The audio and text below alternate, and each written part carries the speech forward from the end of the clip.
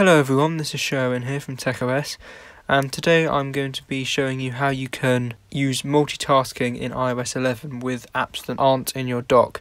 So this is a question that I've been getting a lot in my comments since I did my video on multitasking in iOS 11. I only showed how you could use apps that are in your dock for multitasking. However, you can actually use it for other apps which aren't in your dock. Wasn't aware that you could do this at the time, so I'm making a video now to show you how to do that. So we're all used to in iOS 11 going to an app, say here I've got Safari, coming up to your dock and dragging another app. So in this case I've got Tweetbot. I can just drag it in and do multitasking from there. We've used to that, we've had that since iOS 11's been out, and that's the standard way that most people will do it. However, there is another way. If I just get rid of Tweetbot for now, what you can actually do is you can use any app that you've got on your iPad, so that isn't in your dock. So I can obviously drag things from my dock, or I can go to the home screen, and if I just go here, I've got Chrome over here. What I can do is I can tap and hold on Chrome, and then I can open Safari and then actually drop Chrome in.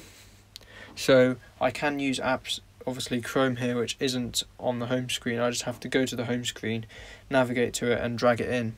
So it is possible, and also you can do this with Spotlight Search. So if I go back home and the app isn't, say it's in a folder somewhere, I don't know where it is, I can go here, go to Spotlight Search, in this case I've got it here already, but if I had to search for it, I can search for it, tap it, go in and just overlay it into there, and I'll have my app just in multitasking mode.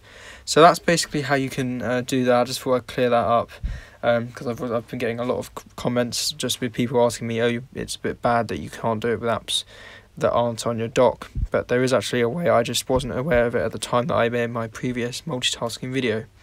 But anyway, that's it for this video. If you've got any questions or comments on anything in this video, or you want any general Apple tech advice, then do get in contact with me using the details that were in the description of this video. Don't forget to like this video by giving it a thumbs up, and also please do comment and subscribe by hitting the logo in the middle of the screen, and do also consider watching the videos either side of that logo. Thank you very much for watching, and I'll see you in my next video.